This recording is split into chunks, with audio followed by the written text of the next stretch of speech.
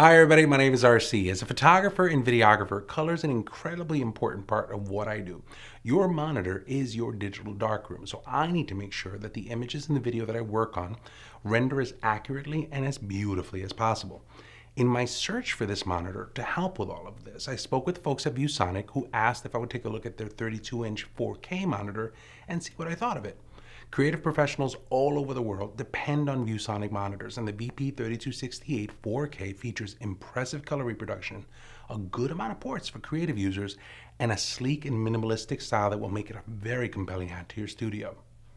The VP3268 is a 31.5-inch diameter IPS panel that boasts a 3840 by 2160 resolution, showing an impressive 8 million pixels.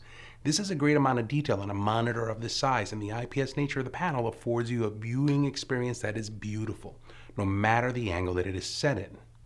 While we are on the angle side of things, however, another standout feature of the monitor is the design of the stand and the bezel.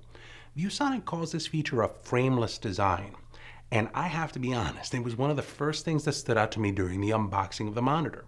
We have several 32-inch monitors here in the studio, and they feel like hulking beasts, right? They're just beefy. And it was really cool to see the really thin bezel at the end of the monitor, and it had the overall appeal for it. It just felt a little smaller until you turn it on. Then you realize that every inch of that space that you see is taken up by the screen, and that gave it some really cool style points. But it also serves a functional purpose. As your needs increase over time, you can align several monitors together side by side and make for an even bigger display possibility. I'm going to be looking forward to that day. The underside of the monitor has got DisplayPort, mini DisplayPort, HDMI, as well as high-speed USB and audio in and out ports. While the outside of the monitor wins points, it's really what's on the inside that counts. The VP3268 has got a 1300:1 contrast ratio and delivers amazing color reproduction.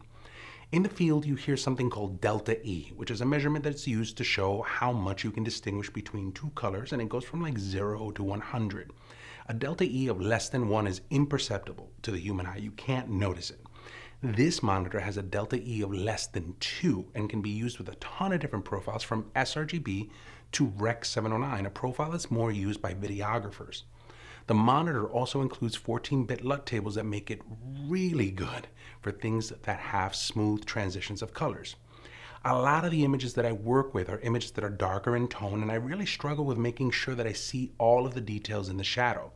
These last couple of weeks working with the monitor have been really good in that I feel like I can really see a difference compared to what I was looking at on the laptop screen or on the old monitor. Things like HDR10 have helped quite a bit to be able to see that extra detail, which I thought was really good, and the built-in HDR settings allow you to be able to eke out a lot of information inside of the shadows and the highlights, which is something that's really good for my kind of work. And because of it being so color true, it eliminates the amount of times that I actually have to go out and print. What I'm seeing is what I'm getting, and I'm getting that out of my prints, and I'm really happy about that. On the video side, the extra real estate is always welcome for things like Premiere, and I get to have more tools available because of the size and great color fidelity. Now, for more information on the VP3268 monitor, make sure you go to viewsonic.com. My name's RC. Thanks for watching.